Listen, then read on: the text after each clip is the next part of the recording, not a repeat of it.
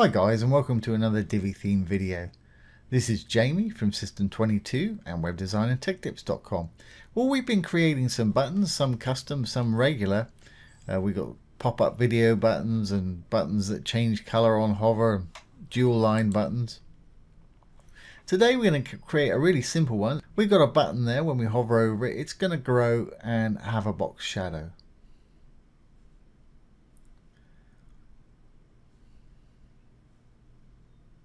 Really easy to do. There's no coding involved in this today. So let's get started. I'm going to enable the visual builder so I can build on the front end. And let's go down to where we want to work. I've got a section. It's got a row in it, the green tab with 2 columns in it. I'm just going to work right here. And we're going to use one of Divi's inbuilt buttons for this today. Divi comes as standard with all these modules here. Plenty enough to build just about any site. I'm going to put in a simple button right there. As you can see, it's right there. Now, the reason mine are blue and purple here is that's the way I've got it set up in my theme customizer, but you can customize this button any way you want. So obviously put in whatever it is you want your button to say right there. I'm going to leave mine on click here.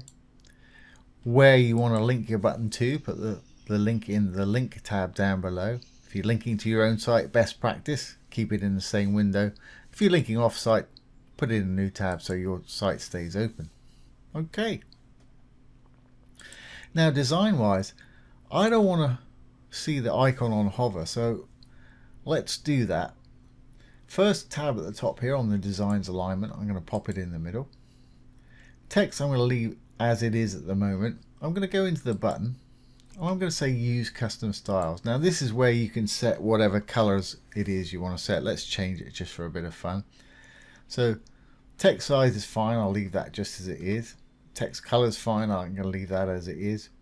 Button background, well, let's make it purple. And then when we hover over it, let's have it turn blue. So it's the opposite of what it was. So if we go up here to the dark writing, and this is common to most Divi modules, hover over it, these icons will appear. Hit the little arrow. Desktop is when your mouse is not on it. And hover is when your mouse is on it. So we can change the colors for those two states. There we go. So when we hover, it's going to be blue. But I want to turn that little icon off too. So if we keep rolling down a little bit, you can add borders. I'm actually going to take a border off of this altogether. If not, just make your borders the same color as your regular and hover backgrounds.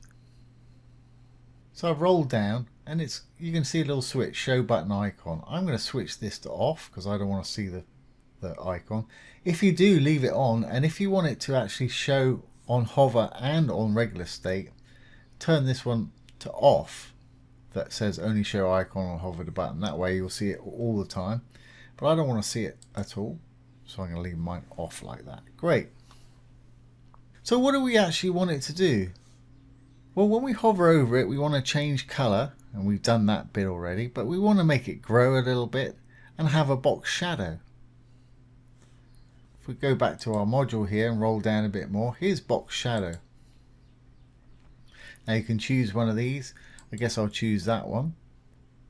But I don't want to see it at all there, and unfortunately, if you hover over box shadow, there's no little arrow there to set a hover state and desktop state. But what we can do is actually go down to the color itself. If we hover over there, they've got one. So on desktop, I don't want to see it at all.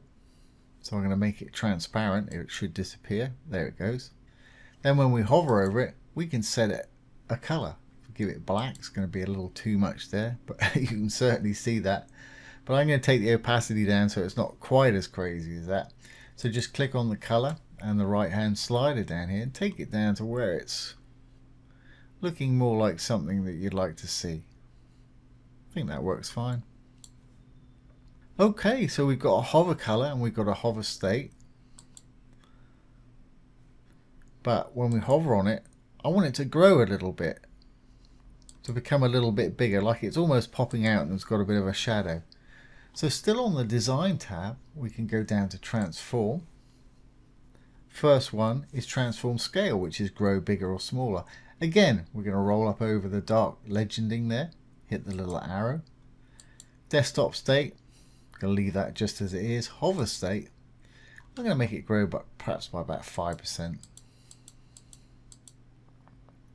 So if we flip between desktop, purple, no shadow, hover, it's sort of popped out.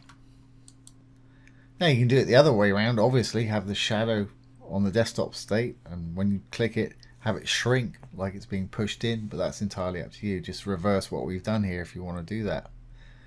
Now the time it's going to take to switch from desktop to hover state by default 300 milliseconds, which is pretty quick. It's not bad. I'm going to slow mine down just for a bit of drama, and to do that just go over to the advanced tab, transitions. There's the default 300 right there. Let's make it say 600.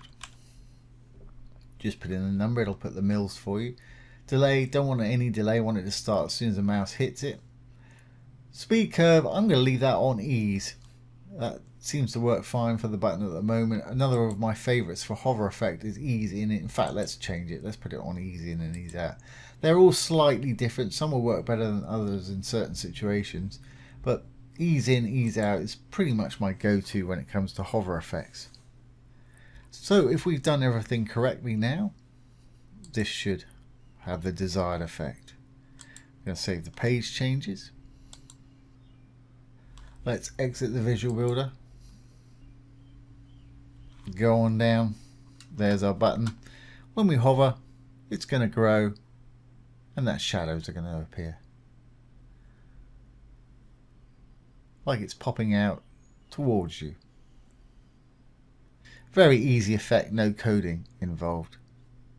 In the next video, I'm going to show you how to create a button with an icon and double lines of text. And again, no coding involved with that one. So I hope you've enjoyed this today. If you have, please give it a thumbs up, comment, share, and subscribe to the YouTube channel. Once again, this has been Jamie from System22 and webdesignandtechtips.com.